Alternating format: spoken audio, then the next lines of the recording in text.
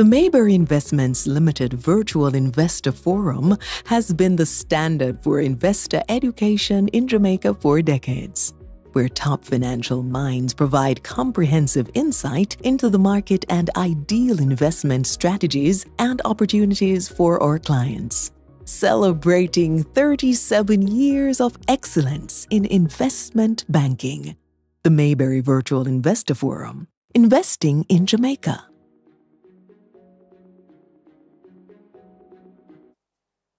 Good evening, ladies and gentlemen. Welcome back to our Virtual Investor Forum. I'm your host, Dan Theok, Senior Vice President of Investment Banking here at Mayberry Investments Limited.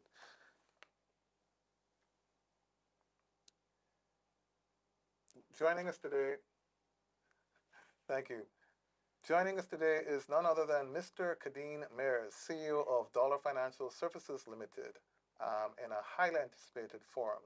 Kadeen will be giving us an investor update on the success of the company and, of course, how they've done post-IPO. Before we get started, we know our viewers can't wait to hear from the man himself, so we encourage you to post your questions in the chat and be sure to like, share, and subscribe to our YouTube channel for more insights on your favorite companies listed on the JSE. Now let's talk Dolla Financial Services. Dolla Financial Services Limited was incorporated on October 14, 2009. The company is a subsidiary of First Rock Private Equity Limited, which owns 60% of Dolla's shares post-IPO. Dolla's initial objective was to provide a full suite of financial services to the public. The company was organized into three divisions, namely the Loan Financing Division, the Remittance and Bill Payments Division, and previously the Cambio Division. Dolla Financial Services foresees significant growth in its loan portfolio and throughout the Caribbean. The company is now listed on the JSE after a very successful listing in June of this year. We expect to see lots of growth for the company, so a quick reminder that if you're looking for sound advice from experts who can assist you in expanding your portfolio or embark on your very first investment journey, Mayberry Investments should be your first and only choice. Follow us on social media or visit our website at www.mayberryinv.com to learn more. Now let's introduce you to our guest for this evening. Mr. Kadeen Mears serves as CEO of Dolla Financial Services Limited. He's responsible for the execution of Dolla's business strategy, operating guidelines, and internal controls. Kadeen has a proven track record of performance in the area of entrepreneurship, change management, organizational restructuring, credit and risk administration, process efficiency, and human resource development. He also serves as director for Dolla Financials in Guyana, a subsidiary of Dolla Financial Jamaica.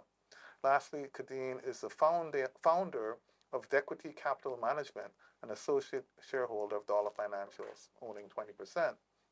So folks, join me to welcome Mr. Kadeen Mears to our forum once again. Welcome, Kadeen. How are you doing? Not doing bad at all. Feels good to be back, Dan. Great to have you back. Great to have you back, and especially after that spectacular IPO where you guys were successful in attracting over $5 billion in investors, despite only looking to raise $500 million.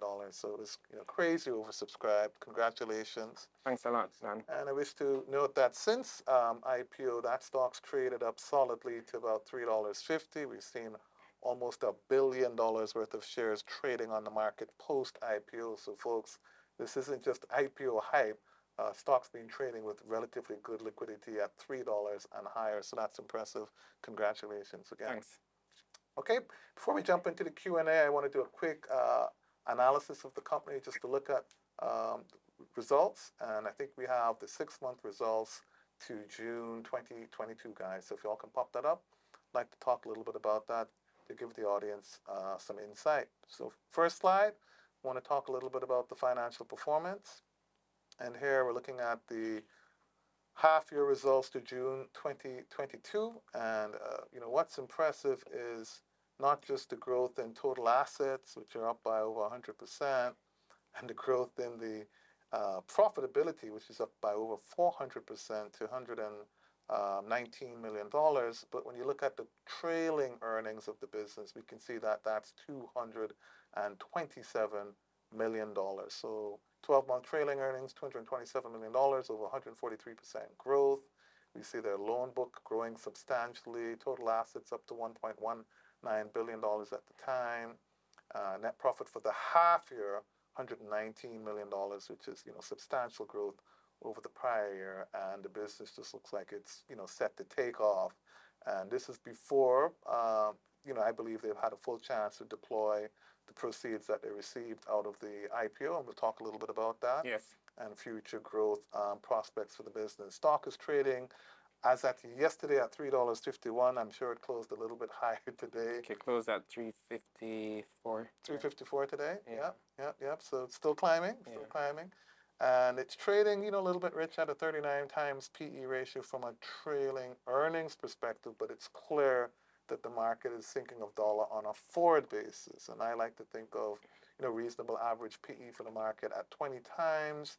And so if you look at the total shares outstanding, about $2.5 billion, that's telling me, Kadeen, that the market's expecting you to make $400 million profit per year going forward to justify your stock price. So you got a little bit of work to do. Yeah, I got some work to do. We have some time though. You have lots of time. Yeah. We'll be talking about it. We'll be getting into it. Next slide, I want to just show you guys a little bit about the historical performance of the business over the last 5 years. And again, you can just see how business is just blown up, right? Coming from almost zero to $167 million for the full financial year in profit. And again, on the 12-month trailing earnings, when you walk that forward, this is to the financial year in December. When you walk that forward to the June 2022 12-month trailing earnings, that $167 million would become $227 million. Next slide. So again, you can see the phenomenal growth in the business. Quarter by quarter, last year what the quarters were, and then the last 2 quarters, he's doing $60 million per quarter in the last 2 quarters. And I expect that to get to $100 million a quarter to justify the $400 million earnings that the market is basically expecting. So a little bit more work to do. Yeah. Next slide shows how the stock has traded since IPO, $1, boom, up to a high of about $3.50. It's flattened out over $3, traded with good volume, guys, over, certainly over $180 million 2 months ago, $150 million in the month of August, and still trading with good volume even in September at over $3. So stock's still in good demand. So junior market company, guys, trading, over $900 million in 3 months. When you back out the crazy first month of trading, maybe $600 million, still trading almost $200 million worth of stocks per month, which is good liquidity, great liquidity for a junior market company. In fact, they're obviously punching above their weight. And I think that's the last slide that we have there. So with that, I think, Kadeen, I'd like to jump straight into a couple of questions. First one for me is, truth or rumor, I hear you guys are trying to raise over $1 billion to try to grow your loan book. Well, that's true. I mean, the notice was posted on the Jamaica Stock Exchange website. So basically, we got our no objection from the FSC for us to go ahead and do a private placement or exempt distribution. Yep. So basically, we're looking to raise $1 billion with the possibility to upsize to $1.5 billion. Excellent. Put me down for $100 million. I know you're good for it. And so the idea is to raise those funds and then use that to on-lend and blow up your business. Correct. So definitely it would be to refinance some existing debt that we have, as well as look at existing opportunities for acquisitions, one. Yep. And secondly, organic growth, I literally just came back from Bahamas. Bahamas, nice. We're in Bahamas with my director, Chris Young. We're in Turks and Caicos. We're visiting different markets. We're speaking to people operating in those markets to see what the climate is like for our business. We've also, engaged legal professionals to just let us know what the landscape is like legally with legislations for money lending. What we do is we look at, countries that have a high growth rate and serious potential. So we're definitely looking at some countries right now that have serious potential. As soon as those become material, then we'll definitely announce that as well. Good deal. I want to give a shout out to, you mentioned Chris Young, and we can't not mention Ryan Reed. There's a great team in the group. I'm going to call it the First Rock Private Equity Group. Yeah. Ryan himself, Chris, and then you're obviously a part of the team. And I really have faith that you guys are going to do a lot. And I'm going to declare interest. We're obviously collaborating and trying to assist you guys where we can. But I have great faith in the business and where it's headed to. Okay, let's jump into the formal questions we have here. How would the Bank of Jamaica's changes in regulations for microlenders affect the company in your view? Well, I mean, firstly, I'd like to say that, the Bank of Jamaica wrote to us and to say that they have no objection with us continuing as a money lender. So it's just a matter of time before, we're issued a money lending license. That's the first thing. In terms of just how we anticipate that the microfinance industry will be, obviously there'll be consolidation, there'll be sellouts. Yep. And, as a money lender and one that wishes to grow strategically through acquisitions, we want to ensure that we have liquidity so that when the opportunity comes, we can cherry pick some good loan portfolios to acquire. Good deal. So with that $1 billion you're raising and your debt book already getting past $1 billion, $2 billion, I think it's safe to say this would be your next goal in terms of growing your loan book? The upsize is up to 1.5 billion. Good deal. Definitely, when we go to raise money, we go to raise money. So we'll be raising that 1.5 billion. And when we raise that, obviously that will double our loan portfolio, double our net income. So we're really looking forward to putting in the work so that, our shareholders can be happy. Good deal. So when you finish this raise in about 4 to 6 weeks' time, I mean, what's a reasonable time in your view to prudently be able to disperse that $1.5 billion? Is that something you can do over 3-4 months? You think? It's always good to check the track record. Yep. When we did the IPO, the net proceeds that came to the company was about 230 million net of expenses. And that was deployed in 1 month, right? And that was done with, just using, our current resources. We've built out our team, we've acquired new talent, we've stepped up our marketing. So what you find now is that the demand for loans has more than doubled or tripled. People who didn't know Dolla before know Dolla now to come to Dolla for a loan. So what you find is if we get $1 billion, it's easy for us to unlend 300 million per month. So by the end of the year, all of that money will be on the road. So, microfinance or the lending business is definitely a business where you constantly have to raise funds once there's a demand. So we're anticipating that by the end of the year, we'll be able to deploy that capital. Good deal. So that's good to know. So despite all the competition, all other folks out there, you still have a good pipeline, good distribution channels to be able to disperse those loans. Yeah, I mean, so people always ask, how are we able to grow like this with the competition that exists? And the truth is that, Dolla Financial has been run by entrepreneurs. The rest of businesses are run by businessmen. Yep. Businessmen find a good business model and they stick to it.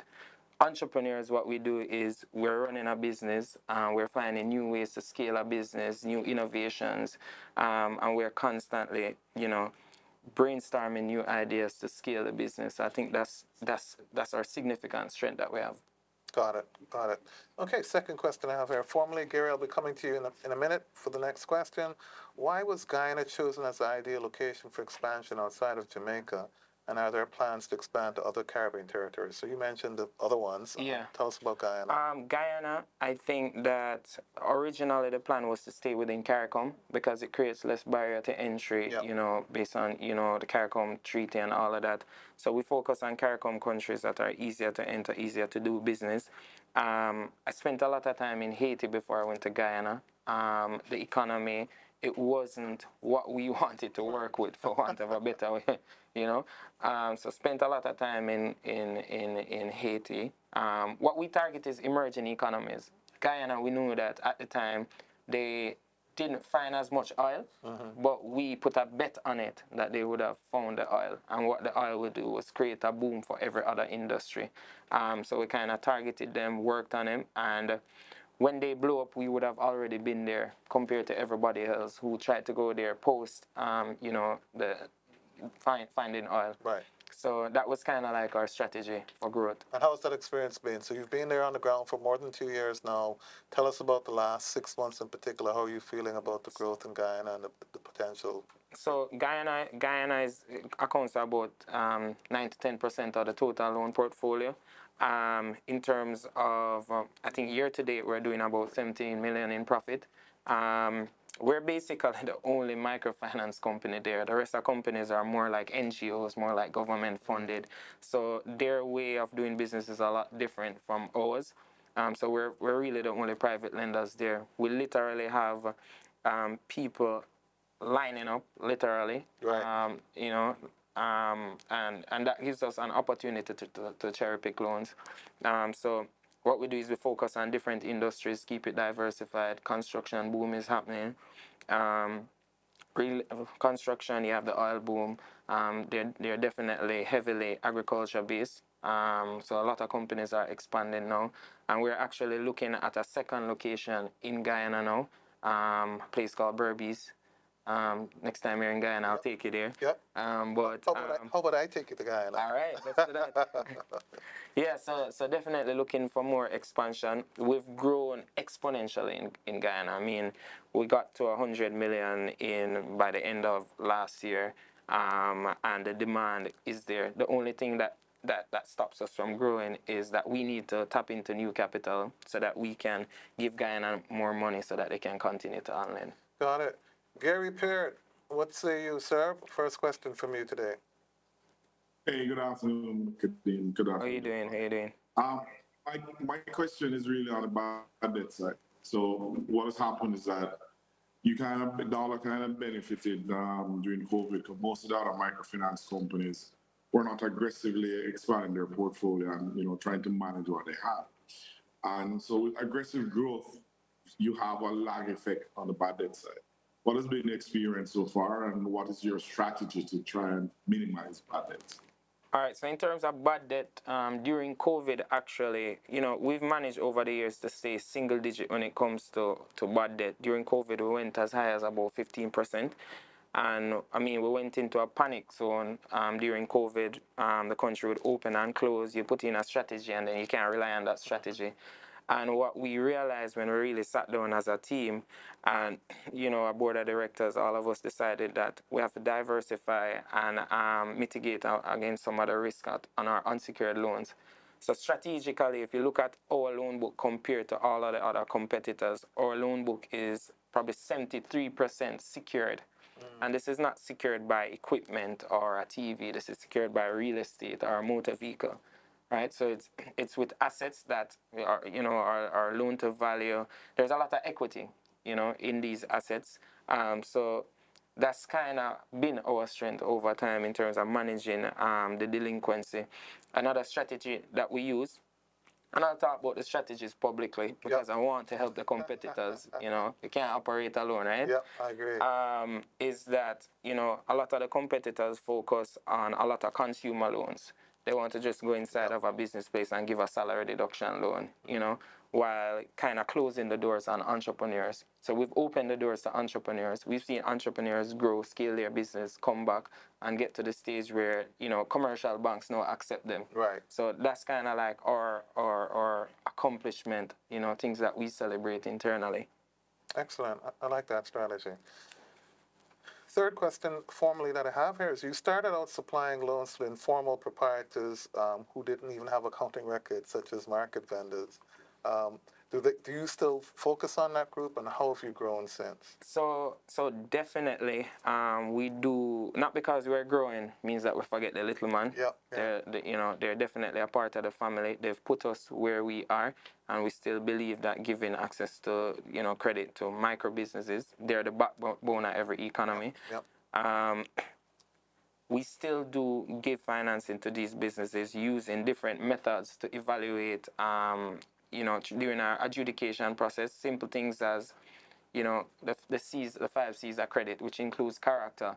A lot of lenders now don't take character into consideration.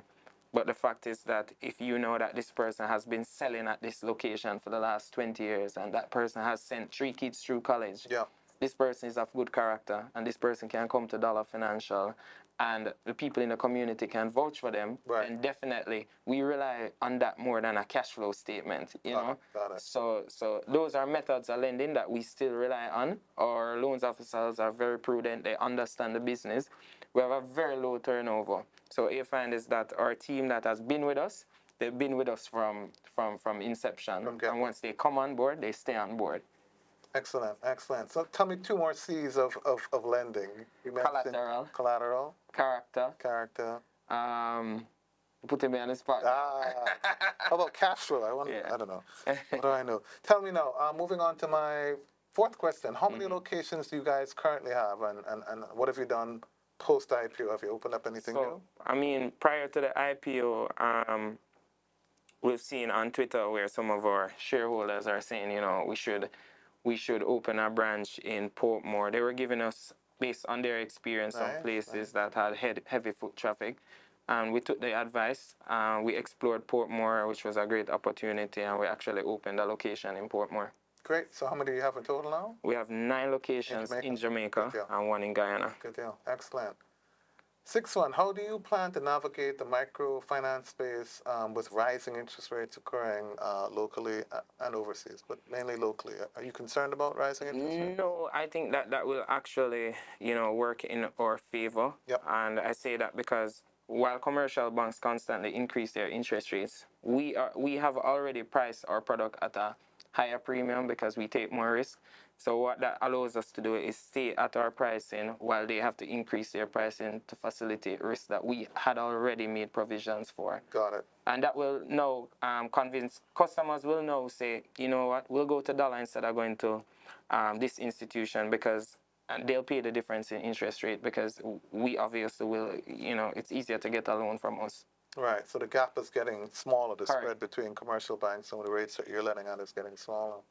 Good deal. And what's the average repayment period for business loans that you guys are processing?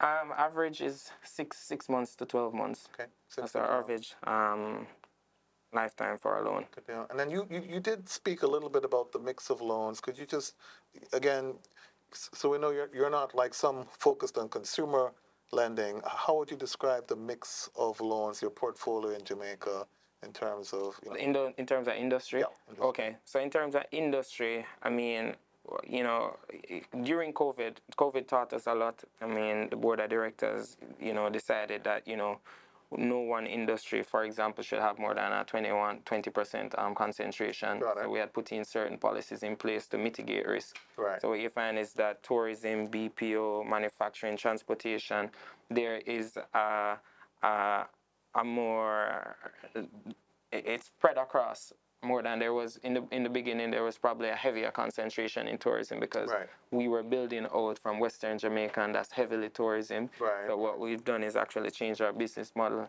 so that we actually have more concentration in different industries. Good. So terms is one big one, or what about types of loans? So for instance, consumer loans versus car loans versus business loans. How about that mix as well too? So in terms of, I think one of our bigger products now would have been what we call the One and Ready, which gives you know, operator opportunity to buy a taxi and put it on operate it and pay their loan. Right. That's a big product for us. We have the MediPay, which is basically a product, as it suggests, medical. Help with medical expenses? Yeah, more cosmetic. Okay.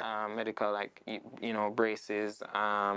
And a lot of other cosmetic stuff that women like to do, you know. So what we've done is we've got very modern with what is happening, and we've really, you know, designed products that really could, that speak into the people. You know, we've recently launched a partnership where we're now financing renewables in the renewable energy space. So it's just to stay diversified and focus on, you know, what's relevant now. Got it. And what's the staff complement of Dolla Financial looking like these days? So the funny thing is that, you know, when I started out, you know, I knew everybody's name, and now I have to be, you know, making it a point of my duty to know all of my staff at the pace that we're growing. But we're heavily over 40, which complements Jamaica and Guyana. But we operate very lean. Okay. Yeah, in terms of our operation. We have one person that might play more than one role in their position as well. And everybody in the business, not because you're lending, you also understand collections. Right. Got it. And are there any plans to acquire other players within the microfinance space? Always. There's always a plan for acquisition. I can see where you're going with this one. That No, it was there. I mean, it's a rumor or truth. You may have put in a bid to acquire a large fish. Well, I think we're the largest fish right now. Have market cap almost $9 billion. Yes, but maybe by loan book. How about by loan book? I agree. You're definitely the largest market cap in the microfinance space. But I mean, it's unfortunate that the news came out how it did. Yeah. But basically, we have made unofficial offers, Right. official offers. Right. Non-binding offers. Not offers, but shown interest. Yes, expression of interest. Yeah. Got it. In not only that company, but also other companies. And others as well. Yeah, which we've gotten responses from, and as soon as that materializes, then we can put that out there. But acquisition is a part of the business model, just like opening a branch is, just like how lending a loan is. Got it. So once we see that there are players in the market that we think have matured, and we think that the leaders of these companies, they're really looking like they're ready to exit, then we'll definitely be partners for them to help them to exit help them to continue to grow, what they've established before. Big or small. Right? Big or small. I like it. I like the ambitions. Okay, great. So I think by now we should be having quite a few questions there in social media. Gary, just back over to you. Do you have an additional question that you would like to ask of Kadeem? Yeah, man. I'm more specific. So a rumor has it that he has taken the visa from Access. So is that a sign of what is to come? He's been bouncing around it, but he, as I said, if he's now taking people from Access, I mean, what else is he planning to take? What I'll say to that is, I can confirm that she has left and she has chosen to come to Dolla. That's no secret. Okay. Yeah. So when the time is right, we'll definitely, through the right channel, announce when she starts, what her position will be, etc. What I'd like to say, as I said before, we have a low turnover. Right. And one of the things that was important to us as partners in the business and directors is, for example, we put in place ESOP. Employee share offering program. Everybody in the team, they take their job seriously because everybody is a shareholder in the company, right? If you're not a shareholder, no matter your position, that means you don't believe in the company. That's how we say it. Right. And it doesn't matter the amount of the volume of shares you own, but it adds that level of unison or synergy amongst the team members to know that we're all working towards a common goal. And it's going to attract people from the outside. It doesn't matter how you want to put it.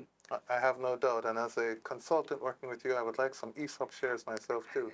So folks, let me jump over to the questions. And we've answered quite a few, but I still want to acknowledge folks who may have put in questions like Limitless Podcast, who asked how soon will you be able to lend out some of that $1 billion, and you explained already that you can move that very quickly. What percentage of ownership over 50% are you aiming for? And so I don't know if I didn't want to get into any specific questions about Access Financials, guys. So forgive me. We know unsolicited offer, was put on the table, and they're looking at other businesses, but we didn't want to get into too many things. And there are a lot of questions coming about Access, like will you be attending their AGM? And someone said Marcus James signing in.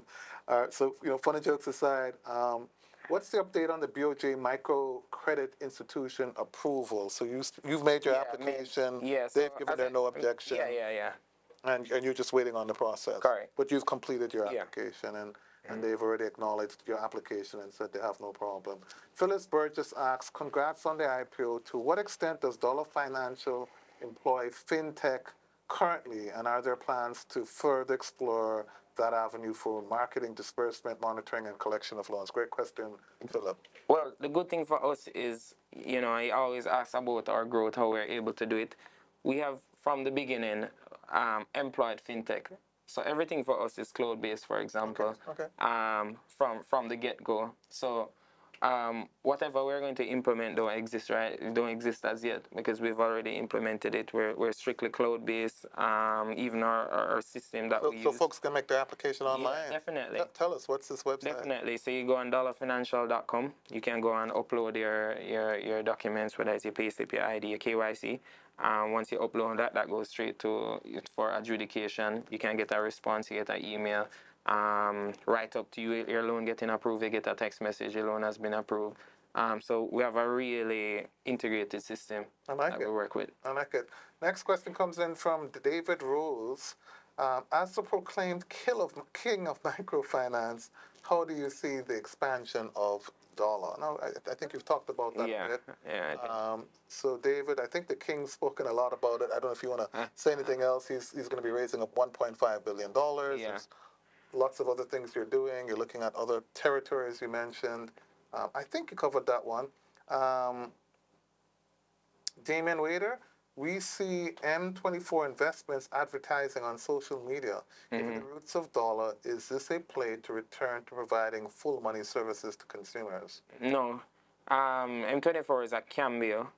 So we discontinued money lending. That portfolio was sold to Dolla originally. Okay. And basically, Dolla focuses on microfinance and they focus on the Cambio business. Good.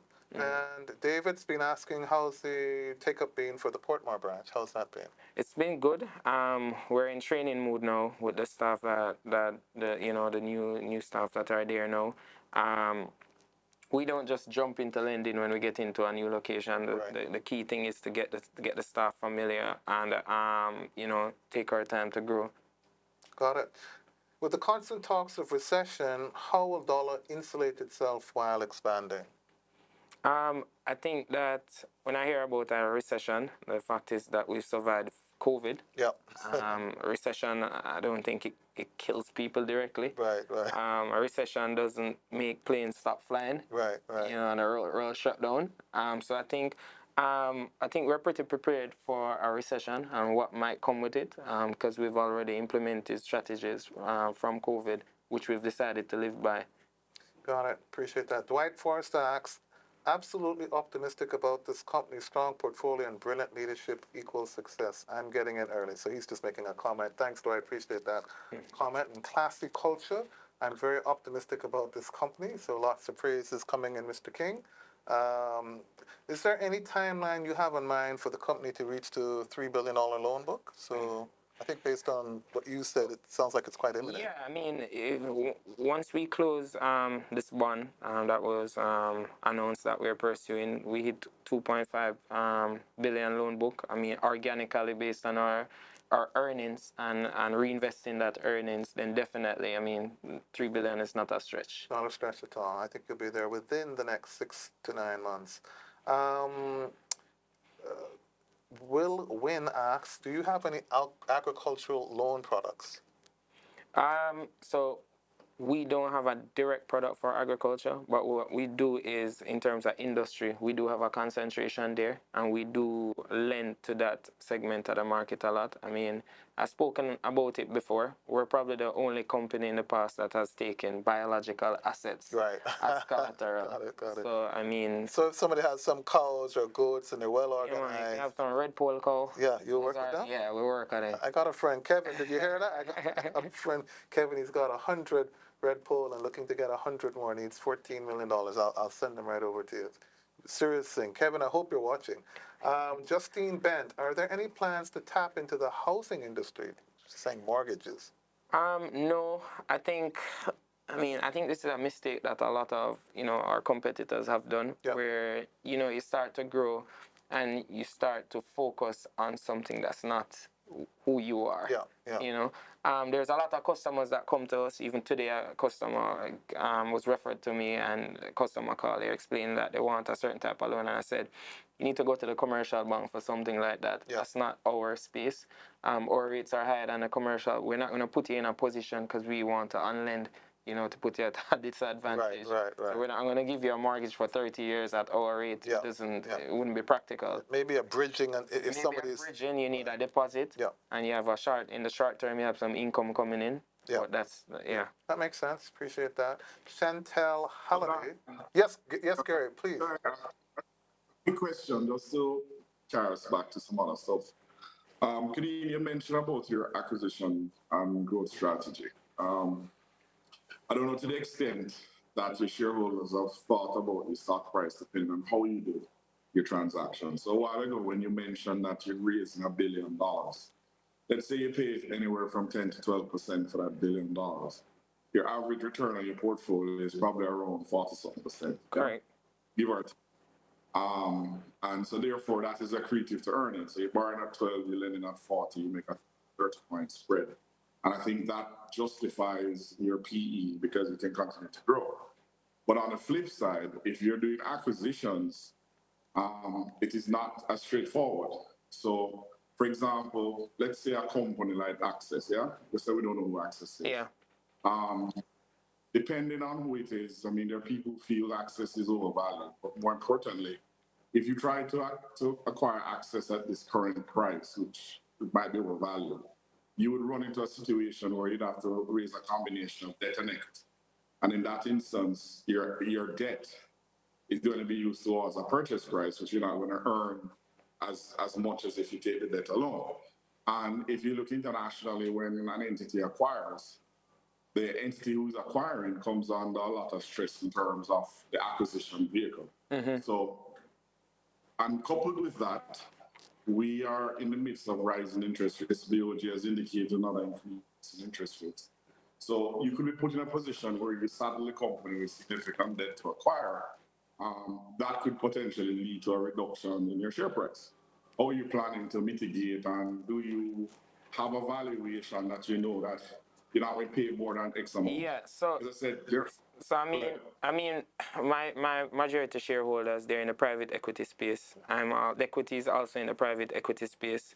I can speak as well as the CEO for Dolla to say that if we're doing an acquisition, whatever company we're acquiring, they must be able to pay for themselves. That's the first rule. So their earnings should be able to service, their current earnings should be able to service whatever debt that we might take on for the acquisition. If they're not able to, then whatever, we have to reduce the price that we're offering. So it wouldn't be a deal for us if we're not getting it at a lower price, because we can't work with fundamentally the multiples. It has to make sense in terms of just being able to service the debt that we'll acquire. So let's give an example, right? Mm-hmm. Let's say hypothetically you acquire Access at 26. It's about $5 billion. Your book value is about $600 million now, right? So to pay for $5 billion, Access is making about 300 something million. That's a return on that investment of about 8%. So in that scenario, if it's so different from if you're borrowing money at 12% and lending at 40%, and that's accretive. But in the instance where you're buying something for $5 billion to fund that, right? If it's straight equity, if it's straight debt, it's significant stress on the company. Right. If you have to raise equity, you're looking at diluting current shareholders. So is acquisition of certain entities, does it make sense? Why not just continue to just raise debt, invest in your growing a loan book? That's always our strategy. That's always plan A, organic growth, right? Especially if we're in other regions where we can grow exponentially. We just spread the money across different regions and we grow that way. The key thing, I know you're comparing that company, but the key thing for us is what are we offering? What we're offering has nothing to do with what the share price is. What we're offering has to do with what works in our best interest. So, I mean, if based on your situation, but your share price, it all comes back to your share price. Mm-hmm. So I hear what you're saying. As I said, if you go down the road and borrow money and increase the book, your share price will continue to increase and it will maintain your PE multiple because you have a high PE multiple because you're growing your profits. Well, you're an investment banker, and I'm more of an entrepreneur. So my approach to buying a business is going to be significantly different because you work with multiples, and I'm going to say that this doesn't make any sense from my, you know. So that's a foolishness, right? So that is fear Twitter people, the entrepreneur versus whatever. We're talking handful numbers, right? You're a CEO, you're defending the growth of your stock. And what I'm saying, if you're going after targets that the acquisition is going to impact your ability to grow the stock, then as a shareholder in Dolla, it's not something I think the company should deal with. So, in other words, $26 don't make sense for you. Right. Maybe $14 or $15 makes sense, right? Because use an example of say an Access. Access is technically a mature company. It's not growing at the rate at which Dolla is growing. So one could argue that the PE that they're trading at is significantly overvalued, right? Which is also going to be further impacted by the increase in interest rates and a further reduction in the PE. So if Access comes down to $18, $19, then it might start to make sense. Okay, so can I ask a question? If investment banker question, right? No, Gary. All right, Gary. So, and I don't like how you're calling competitors' name, you know, because we don't want you to pressure them, right? Okay, no, listed company. Right, right. Can you offer a listed company to purchase them below their current market price? Yes. Okay. So fundamentally, what I'm saying is that if the earnings cannot support whatever debt we might acquire, we're going to make an offer below. It can be significantly below. A stock price can be at $20 and we offer $10 for it because that's what makes sense for us. The shareholders can decide if they want to take it or not. The shareholders can decide that, look, our stock is trading at a multiple that's way higher than market. We're probably a little bit overpriced. We'll take $10 instead of taking the 20. It's always making an offer. If it's accepted, it's not. But we wouldn't put ourselves in a position to do an acquisition that wouldn't work for the company. I think your shareholders love that answer. Sounds great. I like it too. So tell me, is it inconceivable that in a year's time that you could think of doing an additional raise? How important is the junior market status compared to, your stock's doing tremendously well, the faith is strong, you can raise money at, I'm just going to make up a figure, at $3 and you see a great opportunity. Do you think it's conceivable that you could do an additional APO because you want to grow the business? I mean, we want to hold value for the shareholders. Yeah. If we can, a lending business strategically and fundamentally and from the beginning of time is you borrow the money to unlend the money. Yeah. That's the business model. Yeah. You're supposed to have leverage. Yeah. You're supposed to have debt. Absolutely. Just like the bank, Absolutely. So we're not afraid to borrow once we're making a margin on the loan. So we will continue to borrow to unlend once the cost of capital is affordable. And you have to understand as well, once you expand into different markets, if you end up in Bahamas, for example, the cost of funding there might be lower than it is in Jamaica. We might be able to raise 10, 20 million US there easier than it is to raise 10 million US in Jamaica. And it might be at 6% or 5%. So that's one of the benefits of being in different markets. You can access capital in their capital markets at lower. So strategically, there's a lot at play. Okay, and so your preference will be to use debt rather than equity. Correct. That makes sense. Okay, let's look back at a couple more questions. I want to tackle at least two more in the 10 minutes we have left.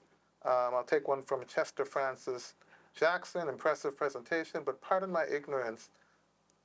Never heard of this company before. The Mayberry Flyers promoting show. What company is he talking about? No. So Chester Francis Johnson says, impressive presentation, but pardon my ignorance, I've never heard of this company before. If he means Dolla Financials, and Chester, I don't think you do, but in case you do, it's a company that IPO'd in June. It was the largest IPO for the year. They were trying to raise $500 million, raise $5 billion, and so $5 billion of money certainly knew about them. So I'm not too sure. I'm hoping I'm misunderstanding you. Philip Burgess, given the nature of the business and the need to raise funds often, is it likely that we'll see Dolla migrating to the main market at the end of the 10-year journey? Oh, well, that's a different thing Right. now. Because, I mean, the tax benefit is 25, 30. I mean, you have to remember when you're regulated as well, your income tax increased to about 33%. Yeah. So if saving 33% adds greater value than, going to the main market, then we'll remain on the junior market. But to be fair, he did say at the end of your 10-year journey, so Yeah, at the end of the 10 years, yeah. you might think about raising more Yeah, I equity mean, at that point in time. that's 10 years out. It's a decade from now still, you know. For a youngster like yourself, that sounds way out, does it? Jamaica Insider, we love that answer indeed. Good answer. So folks like the way you responded. No to APO, says Tavares Donaldson and Philip Burgess. Great. And then, yeah, I think that's pretty much, most of the comments, folks. Really appreciate the comments. It's very active out there in social media land, and I think once King Kadeem Mers is involved, I'm not surprised by that. I think I may have had 2 more questions left, if I'm not mistaken. But I think we've covered most of them, folks. I really do think we've covered most of them, and I think it's been a great time. Kadeen, do you have any shout-outs or comments that you want to make in general? I'm sure I'll have one more question up my sleeve. I'll probably take the question. You prefer to take the question first? Yep, so $3 billion is on the horizon. I think within the next 6 to 9 months, $400 million of profitability. That's what the market is, calling for. I mean, what's your dream for Dolla in the next 3 to 5 years? How do you view this business as a success? What are you going to be using to judge whether you've done a good job in the next 3 to 5 years? I mean, 3-year objective. I mean, I just want to create some value for our long-term investors. I'm not the type, I always say this and people find it surprising, that I don't get up and check my stock price. Okay. Sometimes it's somebody send it to me, right. because I'm so focused on the work at hand and what needs to be done. And I think that, at the end of the day, I want Dolla to be one of those stocks that are high dividend paying stocks and stocks that people, view as a blue chip stock. Right. So that's really my dream for Dolla, where people believe in the brand and its reputation, to the point where they could know that they can buy stocks for their kids.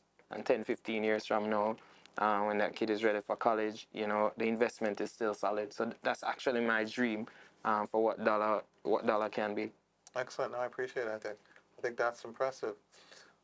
Well, I think with that, I think Gary's all done with questions. And, folks, we missed our chairman today. He was unavoidably absent, but I'm sure he'll be around next time. And, Dean, we really appreciate you being here. I'm happy that it's only Gary alone. Can you imagine? Can you imagine both of them?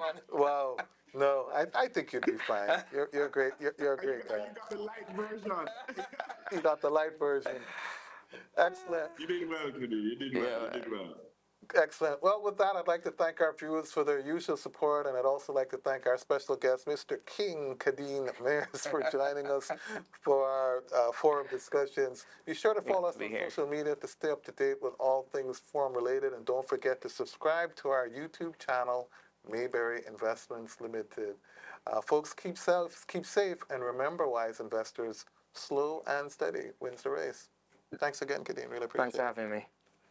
Respect, bro. All right. All right, guys.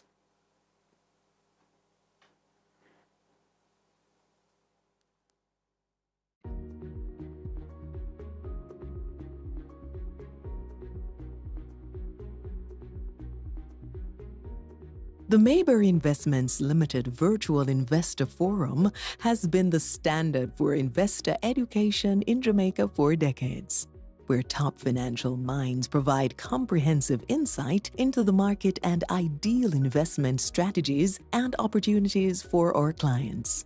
Celebrating 37 years of excellence in investment banking. The Mayberry Virtual Investor Forum, investing in Jamaica.